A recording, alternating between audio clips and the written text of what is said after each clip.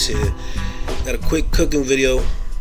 I wouldn't even call it a cooking video. This is just a bodybuilding snack, or somebody who, you know, lifts type of snack. I mean, it's high protein, high carbs, high fiber, low calorie, low fat, and it tastes good. Normally, I don't fuck with garbanzo beans, chickpeas. I don't fuck with them at all, except with the way that I'm about to show you. And of course, I do like me some hummus from time to time.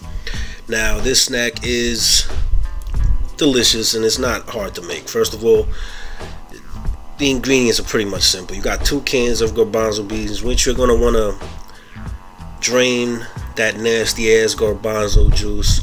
After you drain it, you wanna wash them and you know, let them drain, let them strain down a little bit.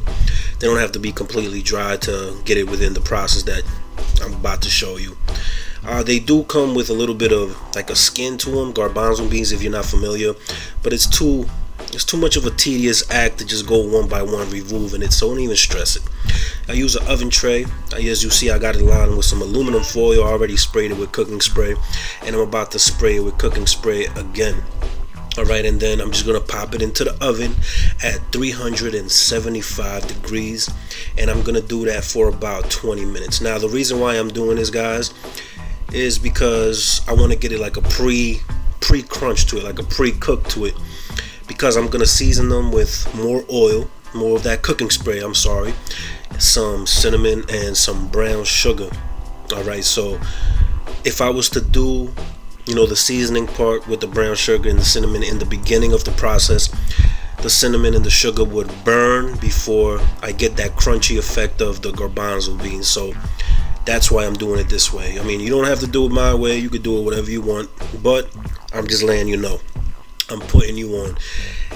You could have so many different flavor combinations with this. You know, you can make spicy ones, salty ones, whatever you want. This particular style tastes really good, not too sweet, and it's just delicious, something to snack on. You know, it's a healthy snack, and you can't beat that with a bat. You know, this is pretty much what they look like. I mean, before the oven, after the oven, they're delicious. I suggest you give them a try, guys. Share the video if you feel that somebody needs to watch this. Thank you for watching. Y'all hold it down.